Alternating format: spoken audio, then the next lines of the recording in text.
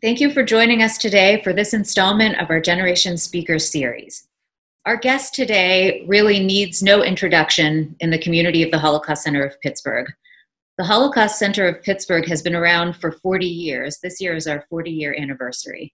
Our guest today was the director of the longest tenure, Linda Hurwitz. And in all the work that we do at the Holocaust Center now, we stand on her shoulders.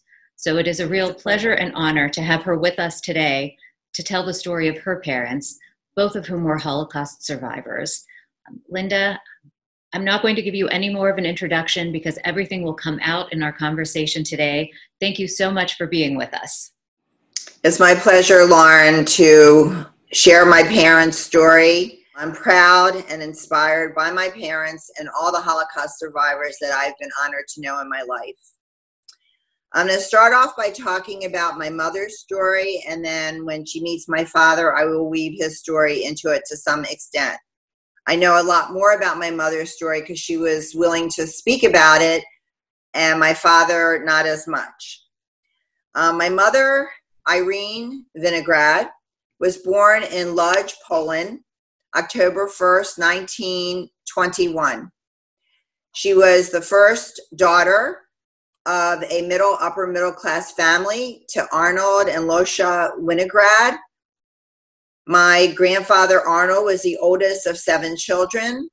My grandmother Losha, after whom I'm named, was one of 8 children. My mother was very close to her grandparents, her great-grandparents. She was very beloved and had a very lovely, lovely childhood and teenage years in Lodz, Poland. Lodz is the second largest city of Jews in Poland. It's closest to the border of Germany. So my mother was actually fluent in German as well, which was the second language she studied, and that was very helpful to her later on in the war. In her childhood, as I said, she was part of a very big family, and a family that were more secular Jews. They were socialist Bundists. They were not religious, but her grandparents and her great-grandparents were more religious, but she was not raised with a religious upbringing because her father believed that if you are a good, ethical person, that is what is most important in life, to live your life with a sense of dignity, with a sense of treat others as you'd like to be treated, and all else is commentary. It was during a time of enlightenment in Poland, and even though she had this wonderful, supportive, big family, she was sent to a Polish school and had Polish friends as well as her Jewish family and her Jewish friends. She had obviously many aunts and uncles and cousins. She shared many stories about her grandparents and her grandmothers especially. She'd say how the grandmother, who was the mother of 8 children, would be stirring a pot of soup. In one hand, she would have a book, and in the other hand, she'd be making the soup. And she'd say to her granddaughter, to my mother, you know, education's important, being a mother's important, being a wife is important, that there's so much responsibility and so many challenges in life. But my mother loved being with her family, and my mother was very close to her father and her father's side of the family, even more so than her mother's. She played with her cousins. She had her friends.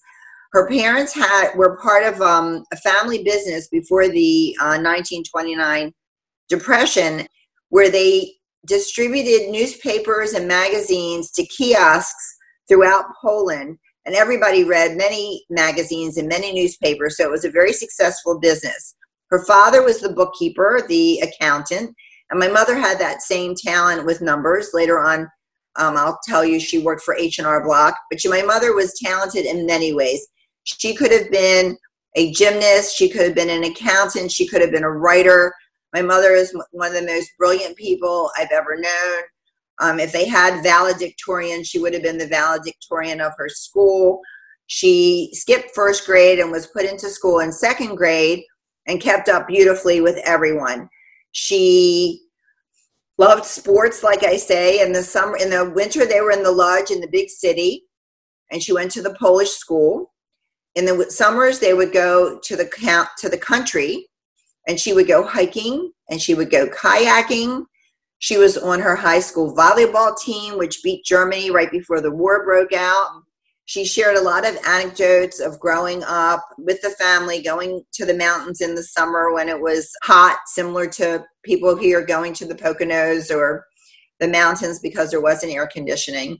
And during the school year, she loved her studies and was very successful with her academics. She did share a couple of experiences of anti-Semitism in the 30s. Mostly she felt very comfortable and did not experience much anti-Semitism.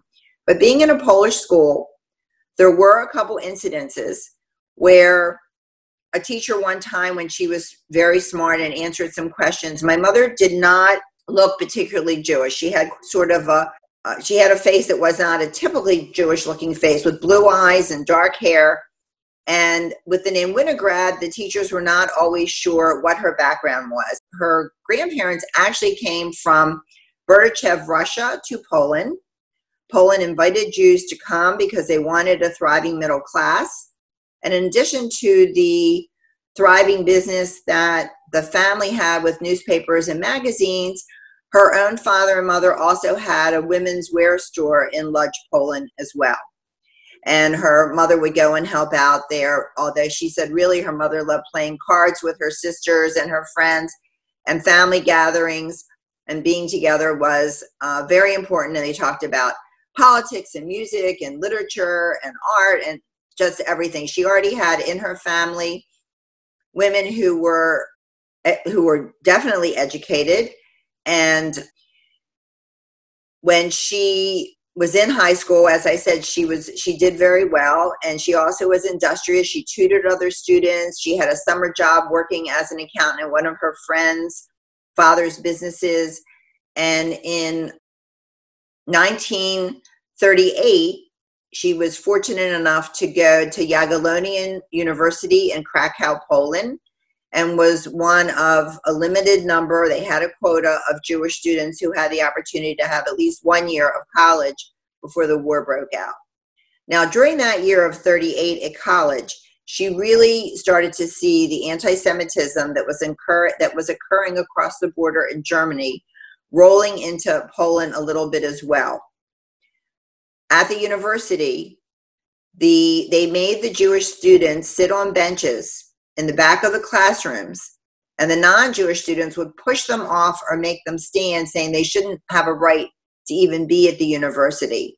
And so she started experiencing more anti-Semitism that year of 38 to 39 at college.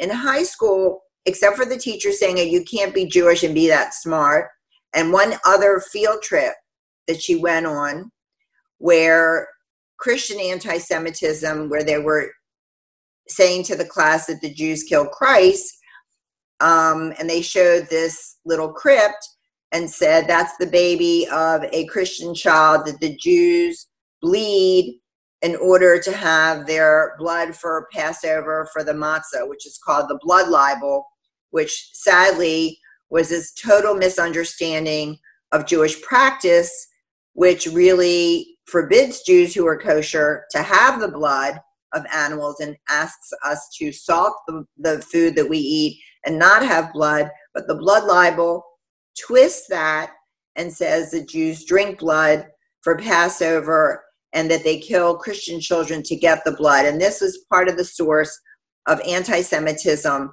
that existed in Poland and in Russia. If you read in 1911, there was an incident where a Jewish was accused of this, which of course was totally false. But sadly, these misunderstandings were part of the Christian anti-Semitism that existed in Europe. So this year when my mother was in college. She had a very good year, but that summer of 38, she wasn't sure if she wanted to go back because of this anti-Semitism. And her mother said, don't let the anti-Semitism keep you from getting an education. So the summer of 39, she planned to go back to college. But of course, September 1, 1939, Hitler invaded Poland with the Blitzkrieg and brought the anti-Jewish laws to Poland. The 10,000 leaders in Poland fled, and by January of 1940, all the Jews were being ghettoized, and with Lodz being the closest city to the German border, the Lippmannstadt ghetto, which is what they called the Lodz ghetto, became one of the biggest, the second biggest after Warsaw, the second biggest ghetto, and the city was completely cut off from the non-Jews who had been friends and who had been acquaintances and who had shopped at her parents' store and so forth. So my mother was ghettoized along with her whole family in the Lodz ghetto. But right before that happened, between the attack on Poland and the ghettoization, my mother's good friend said to my mother, you should come with me and go to Warsaw, because Jews were trying to head east away from where the Nazis were entering Poland. So my mother went with her girlfriend and her girlfriend's mother on a train towards Warsaw. When they were getting towards Warsaw, so her parents had layered her in many layers of clothing, not knowing what was going to happen, but hoping that she would get further away from the Nazis approaching the city. They were not going to leave because of the elderly relatives and such a big family, but they wanted my mother to try to get away with her friend and her friend's mother. At this check stop, entering Warsaw, my mother said she knew that she had diamonds sewn into her girdle because her parents had done that in case she needed something to bribe the Nazis with later. So she had all these layers of clothing, and they had a checkpoint where they said, we are going to check you. We're going to strip you down. We're going to check your clothing. And if we find jewels that you haven't turned over to the Nazis, we're going to kill you or take you away. My mother was nervous. She wasn't sure what to do. So she kept trying to dally the process of being checked until finally it was almost lunchtime when she got up to the women guards who were going to check her. Fortunately, they were getting hungry, and my mother said to them, here she was, it was, she was born in 21, and this is 39, and she said to the ladies, just as they were examining her, oh, I really have to go to the bathroom, can you please hurry up, it's almost lunchtime, and the women just patted her down and didn't strip her and didn't find the diamonds. But my mother went to the restroom, and she cut open her girdle and she flushed the diamonds away because she did not want to get killed for having the diamonds, and she didn't want the Nazis to get the diamonds. She thought to herself, I can't do this away from my family. It's very nice that these people are fleeing east, trying to escape the Nazis, but whatever's going to happen, I want to be with my parents. I want to be with my extended family. I want to help out my younger sister who's 5 years younger. My family needs me. And so she told her girlfriend and her girlfriend's mother, I can't stay with you. She took off her armband, got onto a train, and headed back to Lodz. She arrives in Lodz after curfew. The building that her parents lived in was already occupied by Germans and had a German flag flying above it, the apartment house. She says to the guards who stopped her at the train in her German, this train is late because of these stupid Jews or whatever. I need to get to that apartment building down the street, and I'm sorry it's after curfew, but please let me pass. And she was attractive. She was 5'8". She had a very strong sense of herself, and they let her go to the apartment. She knocks on the door. Her parents are scared somebody's knocking on the door. they open it and her mother screams, "I thought you were safe. I thought you were going east." And my mother just fell into her parents' arms and said, "Whatever's going to happen, I need to be here with you at home together." So from then on, she was in the Lodz ghetto from 1940 to 1944, from the very beginning till the very last transport. What was her life like in the ghetto? She was very lucky. She got a job working as a nurse in the hospital. This was a good job to have because it was indoors, there was food, there was medicine, and sometimes you could smuggle things out for your family. And she got trained to be a nurse at the hospital. It was a children's hospital mostly within the ghetto. The ghettoization was amazing. The Nazis, put a number of, like what we call the Judenrat, created a council of elders to run the ghetto. Chaim Rumkowski was the head of the Lodz ghetto. He had run an orphanage. He was an older gentleman. And my mother's uncle had a wood factory within the ghetto because Lodz was a big textile city, kind of like Pittsburgh. And they had a lot of factories within the ghetto, and the Nazis needed the people in the factories and the textiles and the wood to help with the war effort for Germany. So if you could work, everybody was registered, if you could work within the ghetto and you had a job, even though they took your apartment away and they moved you together with many families, creating cold and difficult conditions so that people would get sick and die, those who were strong and who could work and had a job had a better chance of surviving. Unfortunately, my mother and her family started off in that situation.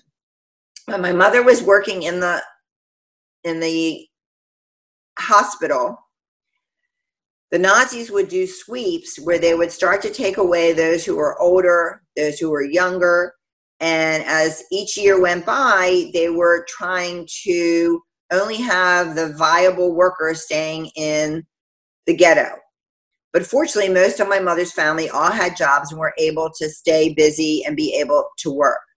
Now, in January 15, 1940, my mother's uncle and aunt had a baby, Ilona, and that baby was in the ghetto the whole time. And whenever there was a sweep, my mother would take her to the hospital and hide her where the Nazis had already cleared out children. And so this child did wind up surviving these 4 years in the ghetto with her parents. My mother's mother, unfortunately, in 1942, got sick. And they did a procedure to try to help her within the ghetto. Now, the ghetto created its own support system. They created a way for people to have food and share food. They created their own police force and their own fire force and the factories, and trying to teach and trying to still have education. The most important thing was to clean up the bodies that died and make sure that they could bury them. And the whole ghetto functioned as its own little city within a city. But in this ghetto, it was really cut off from the non-Jews. You had to literally go up and across a bridge to go in and out of the city, and it was surrounded with barbed wire. There's actually a replica of it at the U.S. Holocaust Memorial Museum of the Lodz ghetto, or the Lippmanstadt ghetto. My mother worked in this hospital until they closed the hospitals. In 42, when her mother got sick, her mother did not make it. And so her mother died in the ghetto in 42. You know, you think of your grandparent as being like an old lady with a bun, but my grandmother was only 46 when she died in the ghetto. And what surprised my mother was how devastated her father was. My mother was very close to her father. She saw her father as a very strong man who adored and loved his wife and the family, and she had many philosophical and interesting talks with her dad.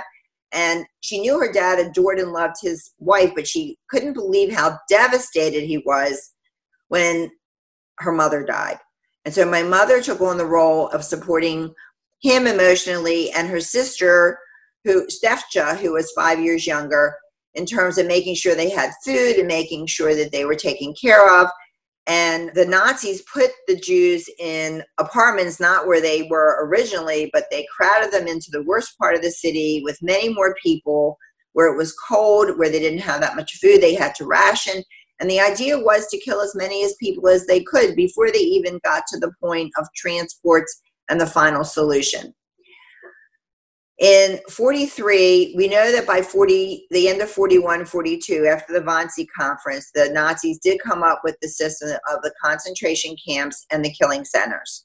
So you had ghettos, you had concentration camps, and then you had the camps where they actually gassed and killed many of the Jews. But the idea was to rid the world of Jews. Every man, woman, and child who was Jewish was Hitler's goal to eliminate from this world.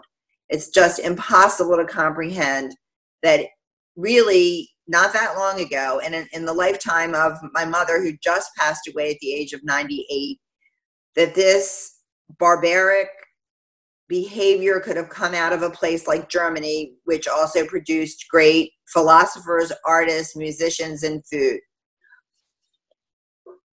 My grandfather, in fact, always admired, as my mother did, the efficiency of the Germans. And when it came to the war, they were very efficient, unfortunately. So my mother, after her job at the hospital was discontinued, she got a job in her uncle's wood factory. And because she was good with numbers too, she was helping with the accounting. And like I said, also helping her father and her sister and her friends survive. And they got through the next couple of years being in the Lodz ghetto. In August of 44, by then they already had transported many children and many elderly out of the ghetto. And it was because in Lodz, they did not realize what was happening outside of that ghetto. There was no communication to know about the camps, to know about Auschwitz. They figured if you worked, you were valuable. And when they took transports out of the ghetto, they told the people they're taking them to the country where there was more food, on farms where they were using them as workers. So people did not know that they really were being killed, even though we know today what was really happening. So in the last transport out of the Lodz ghetto, my mother was on the train with Chaim Rumkowski and her father and her sister, and they were headed for Auschwitz. Her uncle, who had the wood factory, was allowed to keep 500, was among the 500 who were kept back in the ghetto to clean it up. And the cousin who was born in the ghetto, who had the little girl, Ilona, her parents begged their brother to let them stay too, because they didn't know what a transport was going to mean. And so Ludwig, who ran the wood factory, he had a wife, a son, and a daughter, and he kept them in the ghetto, and he kept his other brother with his wife and little girl in the ghetto, but he couldn't keep my mother and her father and sister there, unfortunately. And my mother was debating with her father, should we hide and stay in the ghetto and be with the other relatives, even though they couldn't officially keep us in the 500, or should we go on the transport? And sadly, her father said, if we're valuable and we can be workers, what's going to happen?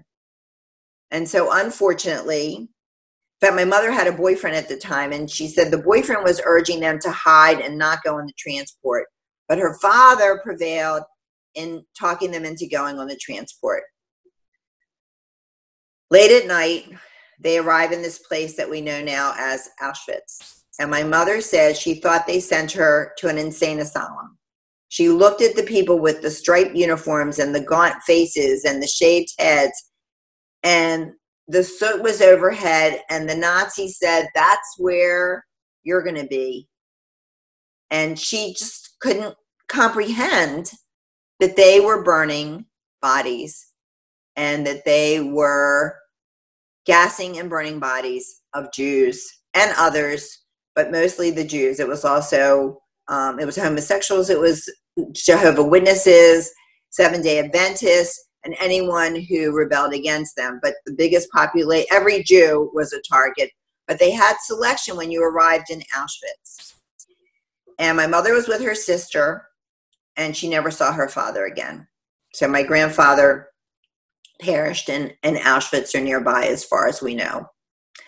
My mother and her sister were stripped naked, and for 5 days, they were just trying to decide what to do, whether they were going to be sent to the Nazis were trying to decide whether they were healthy enough to be sent one to another camp. My mother says, can you imagine being in your late teens and being raised modest and being stripped naked and having your head shaved? They weren't given tattoos. This was already getting into the early fall of 44. And unbeknownst to my mother, the Russians were approaching and the Nazis really were beginning to lose the war. The woman who shaved my mother's head said to her, you don't look Jewish. Maybe I can send you over to the Polish camp with the Polish prisoners. You'll have a better chance to survive. And my mother said, I'm with my sister and I'm with my cousins and I'm with some friends. I can't do that. I have to stay with my sister. And so she and her sister, after 5 days in Auschwitz, were then sent to Stutthof. My mother tells me this interesting story about when she arrived in Auschwitz. She said a young man who recognized her from normal times said to her, Irka, what can I do for you? Can I get you an extra bowl of soup or can I get you soap? Well, my mother saw during working in the hospital and under the conditions that were created by the Nazis that staying clean was essential to not getting typhus or typhoid fever. And she felt soap was more important than soup. And she said that she tried to carry her toothbrush with her the whole time. And she said to this young man, if you can get me soap, I would so appreciate it. She and her sister were sent to the showers, but they came out having been sent to real showers where they were blasting them with stuff for the lice and shaving their head. And after 5 days in Auschwitz, they were sent to Stutthof concentration camp. If you look at a map of Poland, Stutthof is in the upper right-hand corner of Poland. It's a camp right near the Baltic Sea. And actually, my father was across the way in Kaiserwald, and then eventually in Stutthof, they crossed paths, but they didn't know each other yet. My father was from Riga, Latvia, and the war entered his city in 1941. And I'll tell you more about what he went through in just a minute. So my mother was in Stutthof. In February or March, her sister and she got typhus. They were so sick. So many people were dying from the conditions of being crowded in the barracks, from the lice. They were put to work as sewers, but the disease was overtaking so much of the population.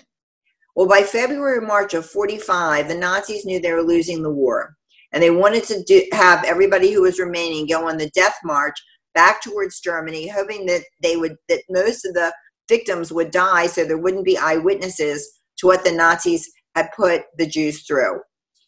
My mother thought she was too weak to go on a death march, and her sister was absolutely dying from typhus. Her sister's legs were all swollen. Her sister could barely move. And she said to her friends, I'm not going on a death march. I'm going to be here with my sister. She was recuperating, but her sister was not. And her friends followed my mother. My mother was like a natural leader. She had a strong sense of authority. She was put in charge of the barracks before they got sick, and she was asked to divide up the food evenly, and she was very fair that way. And she said to the friends, they said they're going to burn the camp. Let them just burn us here because we're too weak to go walk in the winter through the woods. So she stayed with her sister in Stutthof. And sure enough, her sister by March, sort of like Anne Frank and her sister who were in a different camp, her sister died in her arms, and she felt that she had to live with herself with any decision she made during the war. She said, even though it was wartime and you didn't have a lot of choice, the one choice you did have, no matter where you were in life, was how you conducted yourself. And she felt she couldn't live with herself if she were not by her sister's side when her sister died. So her sister dies. And her friends say to her, we'll be like sisters. We will be like sisters. We will stick together. And so in April of 45, when the war was just about over, the Russians had already gotten to Auschwitz in January and were starting to liberate many different camps. But where she was, the Nazis decided they're going to put the remaining victims on a boat in the Baltic. For 5 days, she's on this ship, and they're going to take them back to Germany, and they're going to then blow up the boat. But they were going to let off POWs or the Nazis who had stayed behind. When they said they were going to burn the camp, it turned out that the guards didn't want to go on the death march either. And since there were still some remaining victims, they used it as an excuse to stay in Stutthof. And then when they went onto the ship, they were on the ship without food or water for 5 days. And she was very close to Frida and Losha, who were her very good friends. Frida and Dorka. And they went on the ship together. And when they landed in Neustadt, Holstein, my mother said she doesn't even know how she could stand. No food or water for 5 days on this ship. But they could see lights in the houses on the shore. And somehow she and Frida and Dorka got to a house, and they knocked on the door, and they said to the woman that did she have any bread or any tea? The woman could see these emaciated victims and said to them, the war's just about over. The Red Cross is already in our village.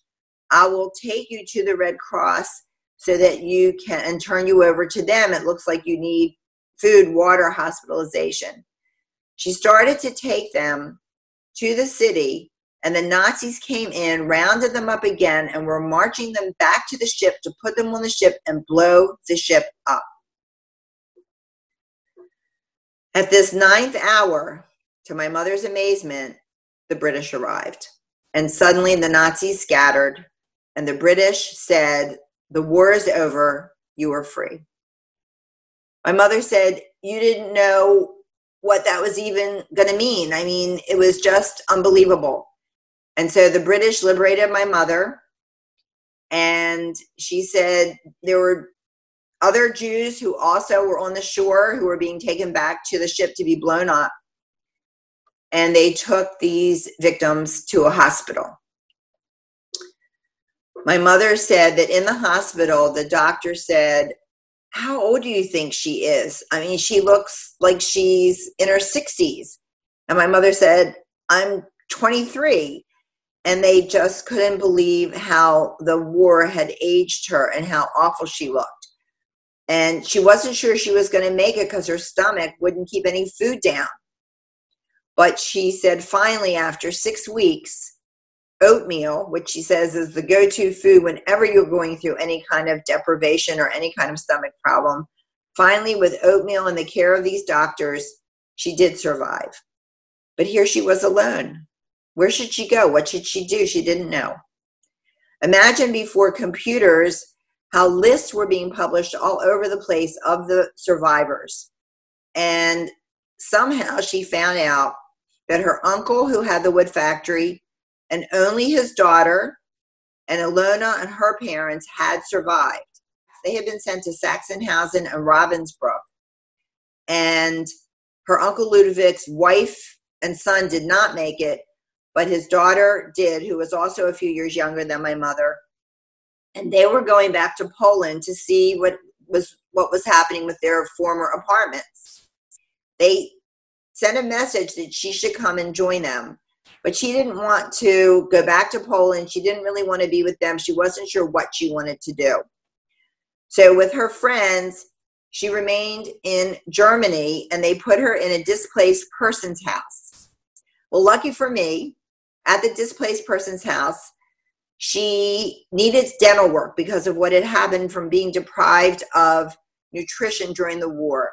So they filed down her front teeth to make front teeth for her because her teeth had rotted because of the conditions during the war.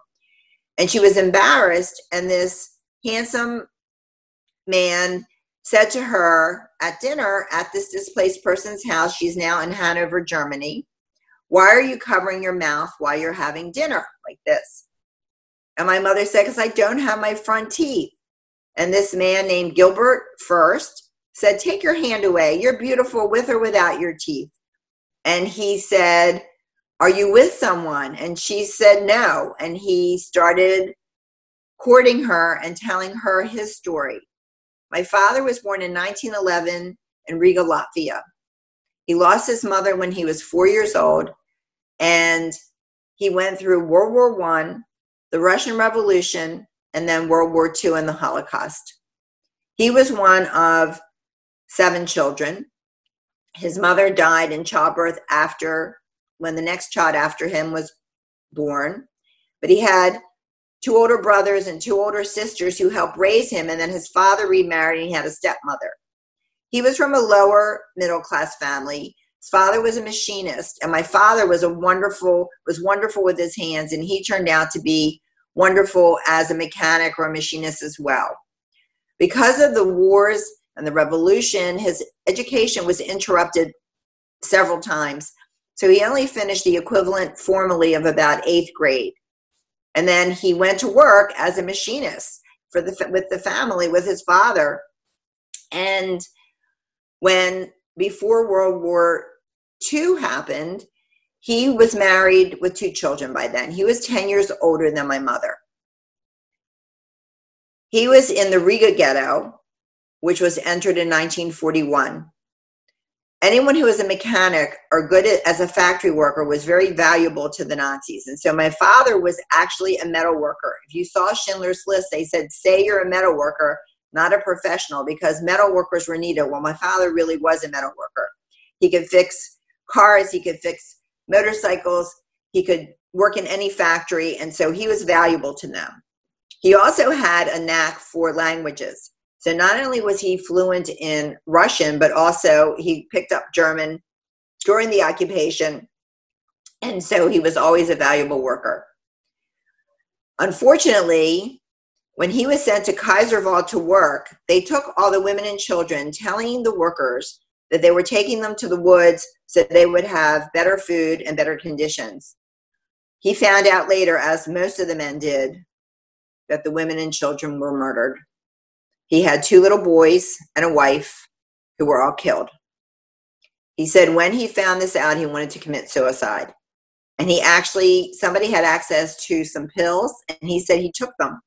The Nazis pumped his stomach and said, you're a valuable machinist. We'll tell you when you're ready to die. We need you right now. So this was the inconsistency about the Nazis' way of treating their victims. You never knew from day to day whether you were going to be someone chosen to die or someone chosen to live. As I said, he was across the Baltic from Stutthof, and he wound up being sent to Stutthof. Didn't know my mom then, but he was there with his brother. And then from there to Buchenwald, and then he was on the death march with his brother. And they made it to Germany. And in Germany, before he met my mother, he was actually in Berlin. And he didn't know it. He was thinking about going back to Russia.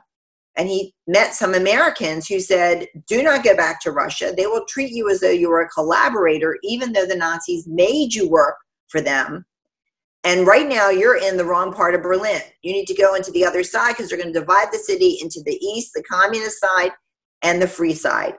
So he and his brother literally didn't even go back to where they had been staying because they didn't want to get caught in the wrong zone. And fortunately, we're in the right part of Berlin when it was divided after the war. Then he was sent to the displaced persons house in Hanover where he met my mom. Well, this wasn't the end of their adventure. This was the beginning of the next stage of their lives. They fell in love and they were together.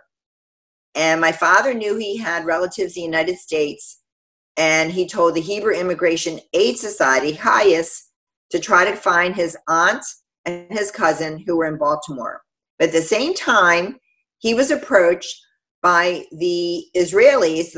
They were the Palestinian Jews, because it wasn't Israel yet, who wanted to take workers and people who wanted to go to the future state of Israel to Israel, even though it was illegal. So he and my mother decided they wanted to go to a ship in Marseille and go to Palestine, just like the story of Exodus. So they prepared for that. My mother and my father, they weren't married yet, but they decided to do this. And they were taken in trucks down from Germany through France to try to get to this ship. And then they were going to be under the other passengers and cargo and be taken to what was Palestine, that was going to be Israel. On their journey, the Jewish brigade had thought they had paid off a lot of the guards so that these trucks could get through and make it to the ship. But their guard betrayed them and sent their trucks back to Germany. So when they got back to Germany, they checked in with Hurwitz, and they found out that the relatives of my father's relatives in Baltimore had made papers for them to come to America and agreed to sponsor them. So the clerk who told them said to my father, "I think it's time for you to marry this beautiful woman because she can go in your quota." They literally went to the Justice of the Peace. It happened to be my mother's birthday, October 1st, and they got married in 1946, October 1st, in Germany, in Hanover. They made papers. They agreed to go to the United States and be sponsored by their relatives here. It still took a while. It was 46, and they didn't wind up getting on a ship until they arrived on the USS Ernie Powell, June 22nd, 1947, in New York. Relatives of my father, his aunt's daughter, lived in New York and greeted them beautifully in New York. They lived in a one-bedroom apartment in the Bronx, but welcomed my parents, treated them with open arms, had them sleep in their apartment, took them to Radio City Music Hall, showed them New York, took them shopping for clothes, and really treated them with love and dignity. And my parents were very lucky because not all American relatives knew what to expect of their European relatives. They didn't know where they were coming from and didn't know what to expect. And it turned out that, my father and my mother were treated very nicely when they arrived. But since they were sponsored by relatives in Baltimore, they had to go to Baltimore. And so this cousin of my father and her husband, everybody was going down to Baltimore because there was a bar mitzvah that was going to be happening in Baltimore of this cousin's nephew. And so everyone went to Baltimore, and my parents settled in Baltimore. There was a very big survivor community in Baltimore, and most of their friends wound up being survivors. And the family that lived there really embraced us. My cousin, in fact, her birthday is today. Her parents were the sponsors, and my parents lived in their house for a while, and then they got their own place. And with my father being a good mechanic, he went to work for Park Circle Chevrolet as a body mechanic, and he stayed in that job his entire career in Baltimore. They had me in 48. I have two brothers. One's 5 years younger, one's 7 years younger. So my father, into his late 30s, into his 40s, had a second family. And we had, fortunately, because of these relatives and these cousins, they really tried to give us as normal a life as we could in Baltimore. It was a modest life, but it was lovely during the 50s and the 60s to grow up there. I was very fortunate to have these relatives and to have parents who were strong and inspiring, and the family that we had in Baltimore tried to take the place of those that my parents lost. My father passed away when he was 80 from cancer. And when he was dying, his final words to me were, "The last 50 years were a gift. I never thought I'd have 3 more children and have your beautiful mother as my wife and have friends and be able to afford a house and a wedding for you and give you the life that was modest, but that was full of love and commitment and friends." And I was very fortunate. I was very fortunate to have 2 wonderful parents who raised me and my brothers. My mother then, after my father died, moved to Pittsburgh. And so she was living here since 99 for 20 years. And just this past November 30th, at the age of 98, she passed away. When she came here, because of being the director of the Holocaust Center, all the survivors embraced her and loved her. They actually knew her and my dad. They used to come and visit regularly from Baltimore. And My mother was teaching people to the very end about her background, about her history. She still could sing in Polish. She still could recite poems in Polish. She had the most amazing memory, and she knew the survivors in Pittsburgh and spoke to many, many, many groups. The last time she actually spoke to a really big group was at Shadyside Academy about 2 years ago with me. Even in Maxon Towers, where she lived, Barbara Burston would bring groups to hear her tell her story. And then when she was now in Weinberg Village, she was always talking about her story to the caretakers and to the workers there, and asking them to share their stories and their background as well. She had a very open mind and a very big heart, was very strong, and I miss her, but she gave me an enormous foundation of strength. Both my parents did.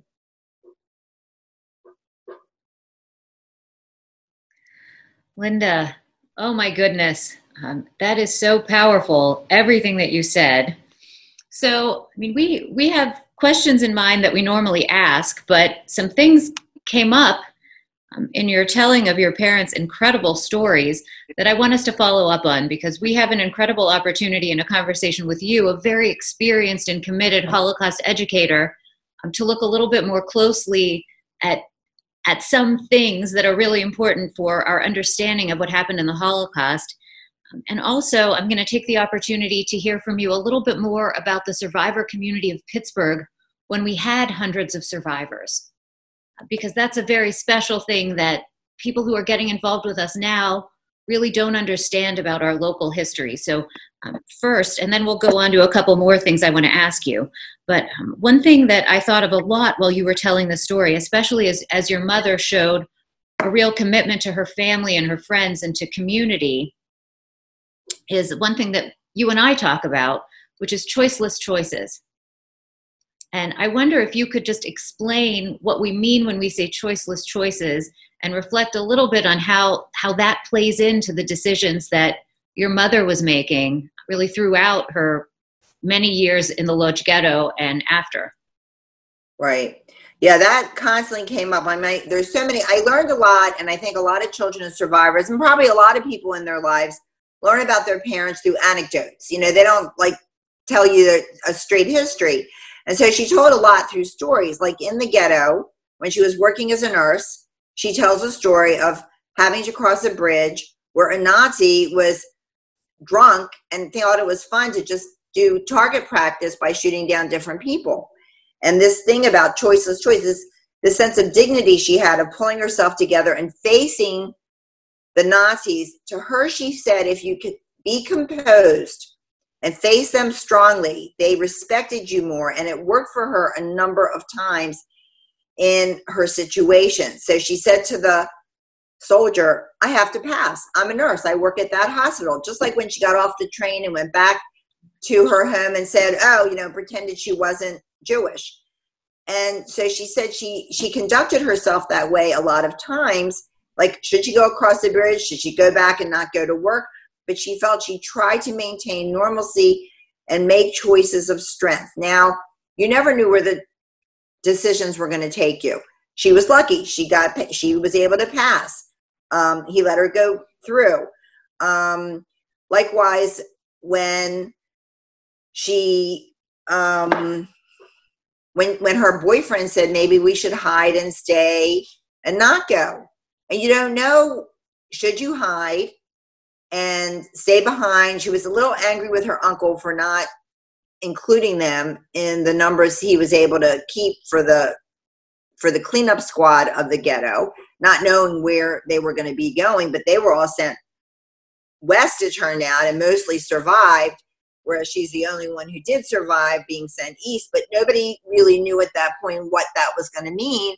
But still, she was upset with her uncle, who was, who owned this factory, who apparently had a pretty good relationship with the Nazi who was the commander of the ghetto. But anyway, again, she wound up feeling guilty that the boyfriend died going with her to Auschwitz.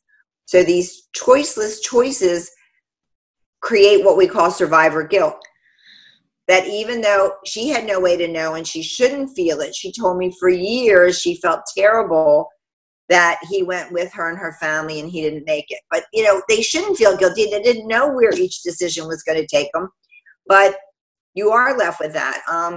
Trying to think some other choiceless choices. You had to make decisions, and they were both difficult because they both could lead to death or life, and you just didn't know why you were making that. And that happens in life, in normal life as well, but especially in that situation when constantly what job you took made a difference, you know, who you knew made a difference. Let's face it, street smarts made a difference. You didn't want to operate that way, but in those situations, having some street savvy was very important. Who you knew, who you could, like taking the diamonds. Her parents didn't know really where she was going, but gave her that thinking she could bribe somebody. But of course, she was afraid at that point of getting killed, so she got rid of the diamonds, you know, and she went back home. And her mother had said, don't come back home, but she's glad she did. You just don't know. And then when her sister was dying, that she didn't go on the death march, you know, not knowing which choice. But she said, you have to make a decision based on what you think you can live with, no matter what the circumstances are. And she was raised, like I said, by her father, who had a very strong sense of ethics and right and wrong. So you didn't need formal religion. You just had to. I'll give you an example after the war. She got a job in Baltimore working in a ladies' dress shop. Now, this is relevant to what we're dealing with today with Black Lives Matter. Mm-hmm. In the dress shop, blacks and whites could shop, but a black woman wanted to try something on, and the owner of the shop told my mother, you can't let her try it on here because if a white person sees it, they might not support my shop. And my mother turned to him and said, I just survived the Holocaust. I am not telling somebody they can't try on a dress because of the color of their skin. You can tell them yourself, or I'm quitting. And so she had a very strong sense, both my parents did, about treating everyone with dignity, no matter their color, no matter their religion, no matter what. And I lived in the 60s in Baltimore, and when there were the marches in Washington, I was very, involved during the time of integration in Baltimore. And because of my parents, I didn't want them hurt, so I didn't go to Washington for the march because I knew they were worried about something happening to me. But emotionally, our family felt very aligned with the need for fairness and choices and changes. Yeah, I'm glad you brought that up because this is really the issue that has been front and center. You know, we are all quarantined or not, but maybe we should be, but we're responding still to this novel coronavirus, which has introduced a lot of uncertainty for many of us and also terrible times for many of us. At the same time now, we've had nearly 2 months of protests for Black Lives Matter. So you're talking about the 1960s. Here we are in 2020, and we're still talking about 1947 when my mother was working in the store in Baltimore and saying, I'm not going to tell this black woman she can't put something on. Yeah. So we're talking about more than 70 years ago in your own family's experience dealing with an issue that is still with us very much today. I don't know if you know how your mother felt about this continuing in the United States, or what you think your knowledge of the Holocaust, you're being the daughter of 2 survivors, what perspective that gives you on what's happening now. Well, I know my mother felt very strongly that everyone should be treated equally, and she worked for H&R. She stayed home with us till we were in high school, and then because she had this background of being very good in math, she got trained by H&R Block to be a tax preparer, which she thought would be a really nice thing to do because a couple months a year you're working a lot, but you're not working all the time. She started speaking in high schools already when I was in college because they were looking for someone who could speak, and she started doing that. But she also worked for H&R Block for 25 years with all different people of different backgrounds and different colors and different teachers. And Baltimore is definitely a city where integration was happening in the 60s, and they were very supportive of treating people fairly. I mean, my high school gradually was turning, there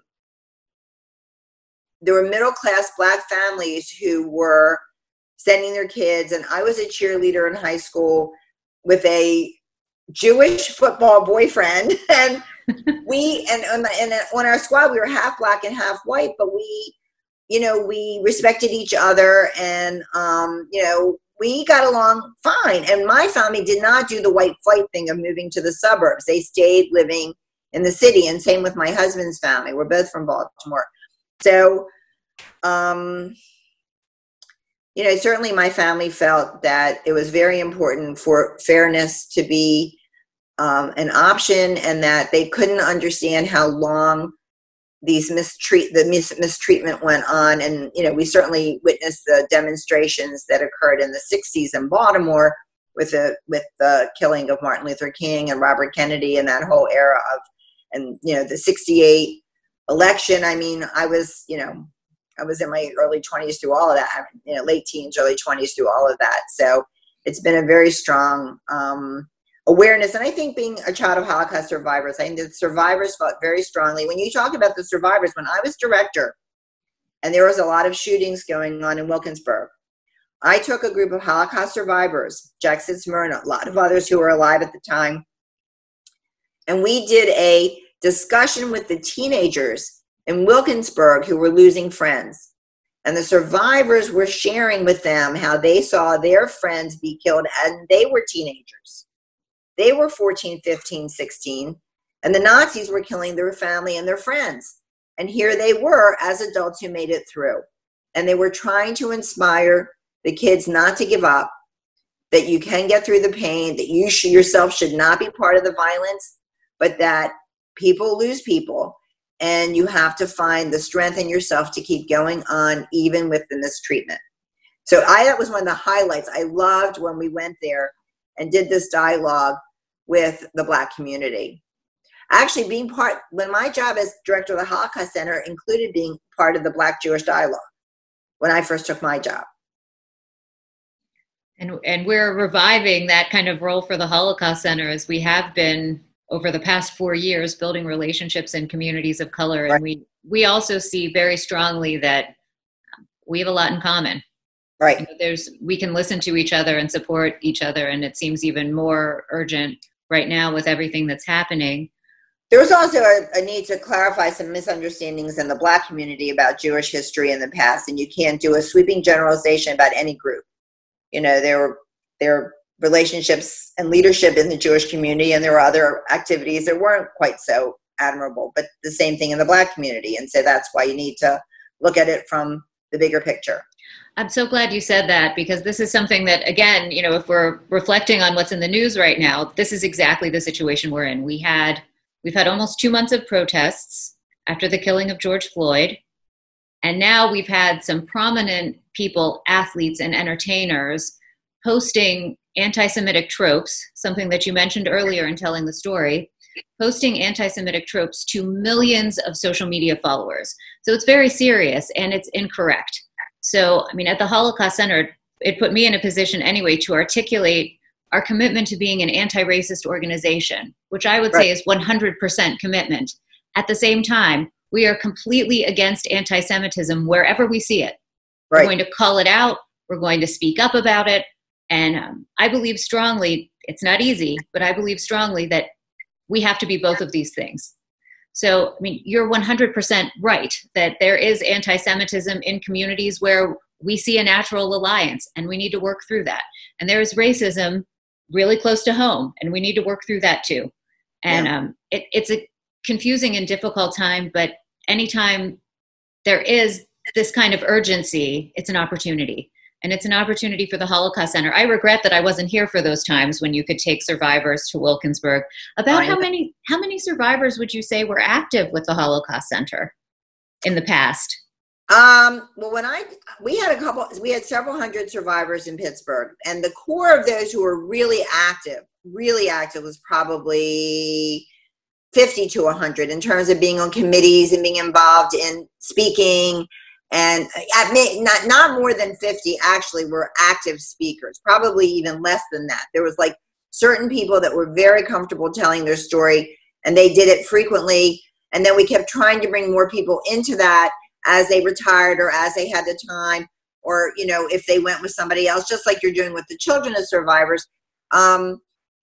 But yeah, and then people who were willing to light candles at Yom HaShoah maybe and just speak briefly, but other people who really would go to schools or churches or colleges and speak. And I took them as far east as probably Altoona and State College, and as far south as Buchanan, West Virginia, and as far into Ohio as like Kent State and that area, you know. But then, I mean, every community was trying to identify its own survivors, but we had a core of people who would travel and speak out.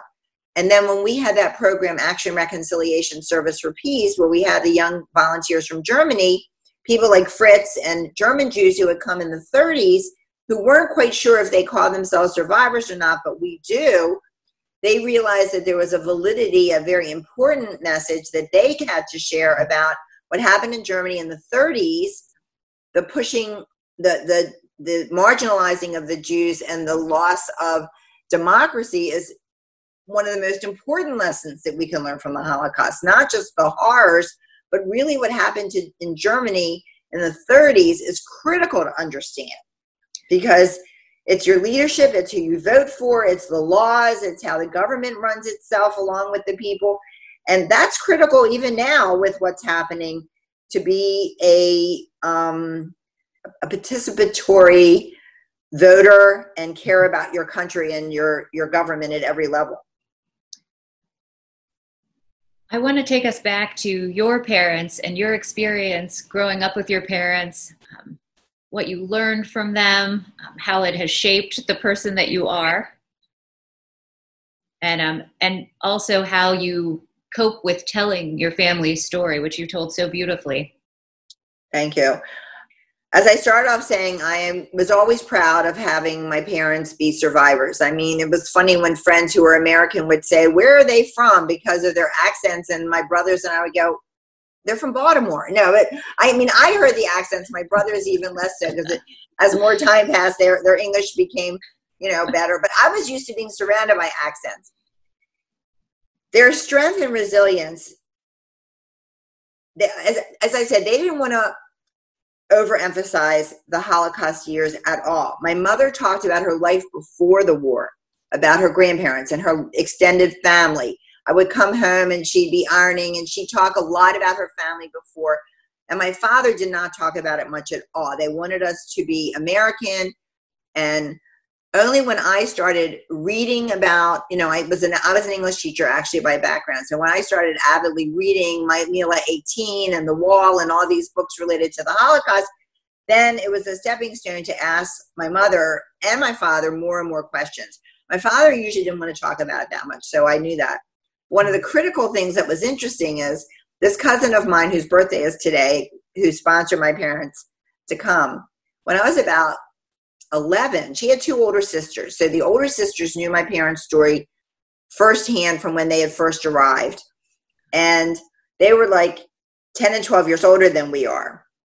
So they told my cousin a lot of the stories that my parents told him. My cousin, I was sleeping at her house one day and she said, "Did you ever ask your dad about his first family?" And I went, "What?" I didn't know that he had this first family that was killed, because he didn't want me burdened by what he had lost. And who thinks about your parents' age, or the fact that my dad was 10 years older than my mother? He was my father, and I had to, you know, this was my family. He didn't think about it, and he didn't talk about it.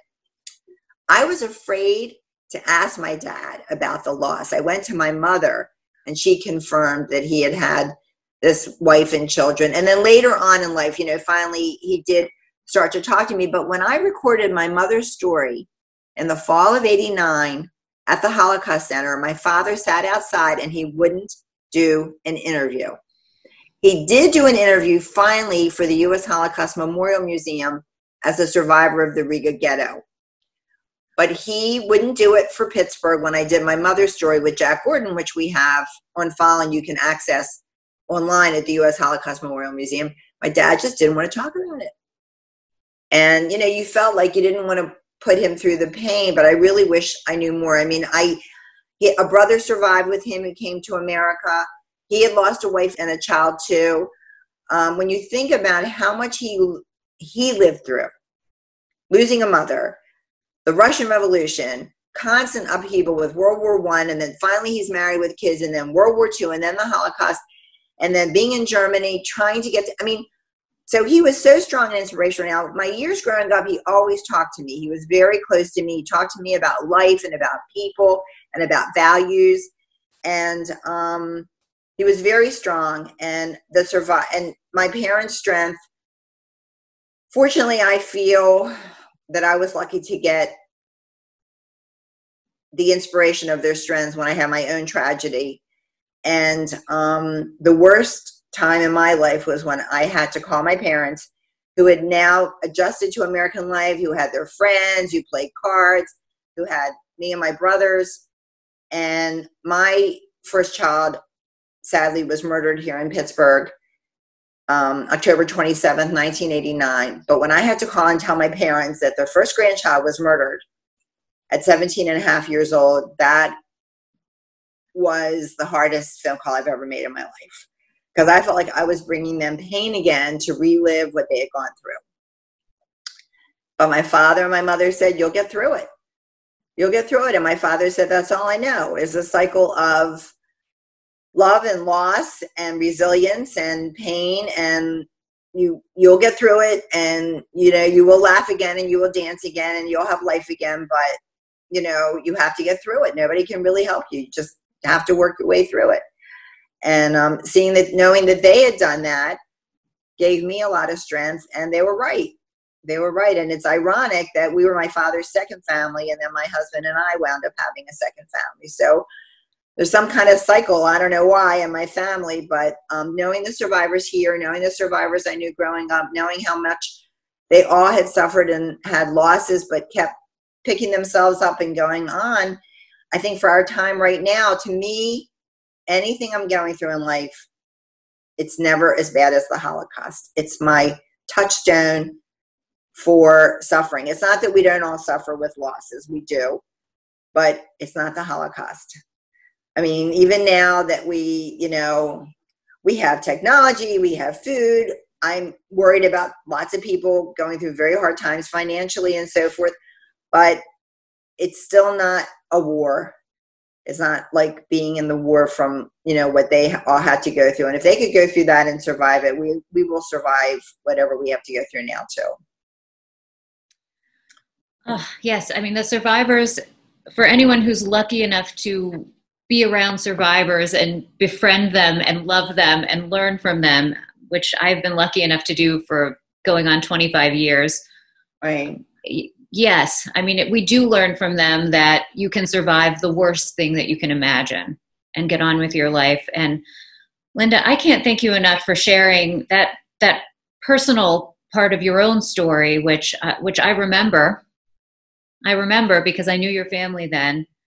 And I mean, it was really such a horrific loss, and that you went on from that and you have your second family and you have taught so many people and you're such an important member of the community.